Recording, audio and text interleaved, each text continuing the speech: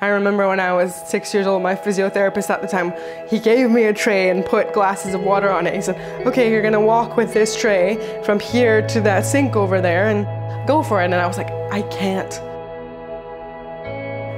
do that. Like, he's like, well, why not? I'm like, because they'll spill.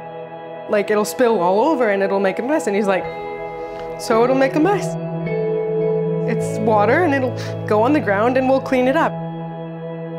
I mean, I remember doing it and crying, like bawling my eyes out because it spilled everywhere and I wanted to get it from point A to point B full, just like everyone else would. But he was like, so what? So it's built, you know, so you clean it up. So that was a huge life lesson, like, okay, so it's built, so I'll clean it up. That is a frustration of like, I just poured this tea and I'd really like to drink all of it, but I don't know. 3/4 of it is probably gonna be gone if I don't find someone else to take it for me, so.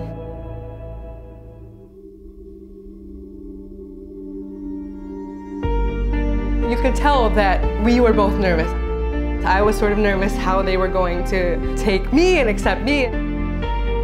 They were nervous to ask me questions and like, what if I say the wrong thing? Is she gonna get mad or be offended? I had probably the nicest team that's ever existed, but I just had to get to the point where I'm like, you are on my team.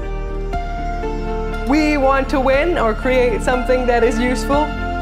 Ask me what you need to ask me. At first they were like, a couple there seems pretty simple. Like, are you sure there isn't something else that you... And I was like, well, yeah, you could create like bionic legs, but you've got 48 hours, so I'm trying to help you out here.